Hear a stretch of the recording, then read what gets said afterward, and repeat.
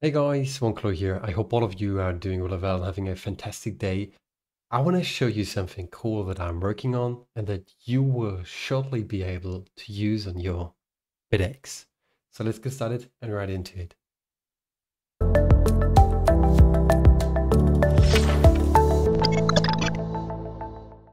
So here we go. We are now on VS Code, my IDE where I do all the testing and stuff like that. I did a couple of changes and I want to show you something that's pretty cool and what I do think is really useful for some of you guys.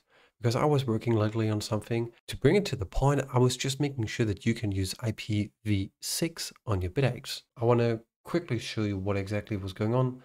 Like, I don't want to go too deep into all the things that we do have. We basically have this file called connect.c, and in there is a lot of things going on for the networking on how your device connects to the network and so on, yada, yada, yada.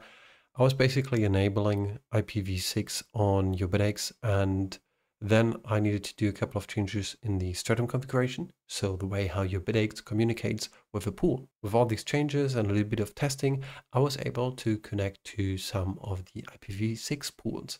And I want to show you that today because I do have mine currently running on a boilerplate Bitcoin address again on my current local instance.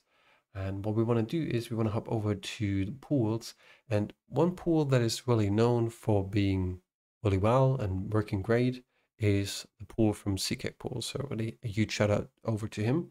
But he does have a IPv6 address for this as well. And I'm using the European one because it does have the lowest ping or the lowest response time to me. So EU solo 6.ckpool.org. This is all I need to do here, and I can change the fallback address to the 4.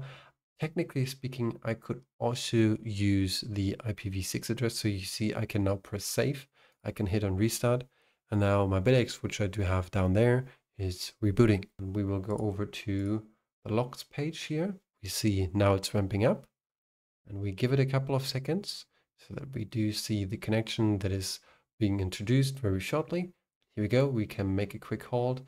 We see we have a connection over to the address. You also see this is the IPv6 address. So if I do copy this instead of using EU solo6.ckpool.org, I could also use this address. This also works locally. So if you do have an IPv6 pool on a pool running at home, like public pool, and you use IPv6, you can connect it.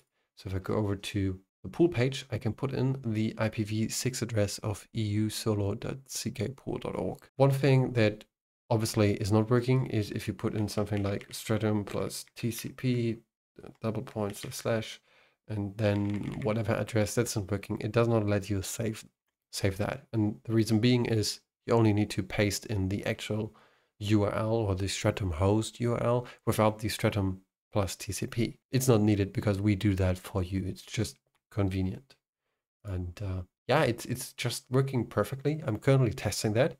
And I just wanted to bring you guys with me on the journey of testing that and making sure it works, because yeah, it's it's just a fantastic thing. I don't know why I was not thinking about that earlier. And this brings me to a good point that I want to make here is I always try to make sure that I do review as much as possible, but sometimes there's just too much. Currently we have roughly 100 issues open on GitHub. Not all of them are necessary. Some of them are probably just questions, but I haven't cleared them up yet. I didn't have the time for doing that. But the perfect thing about that is like the issue for people asking, or there was someone a while back ago who asked, hey, can we please introduce IPv6 onto the Bitaxe? And nobody worked on that. So yesterday or 2 days ago, I was like, well, maybe I should do that. I was playing around with IPv6 in my local network anyway, because I wanted to get used to that kind of stuff. Took me probably like 6 to 7 hours to actually set up my entire network on an IPv6 address and everything else and making sure it's properly configured. IPv6 is a mess. But the idea of this video here is to tell you, even if your issue that you opened on GitHub does not get any recognition instantly, It might take a while, but at some point we work on that, especially if we do have time. Today was the day I had a little bit of time to finalize it. It is working. A friend of mine is testing it, and a couple other people on the Discord server are also testing that. And depending on that, we will probably merge that, and it will, in my opinion, come to the next release of your Bitaxe firmware. But here's the catch. If you don't know how IPv6 works, or if you're not used to it, or your configuration is just ass, I'm sorry for saying that, then, well, you might find yourself in a little bit of trouble.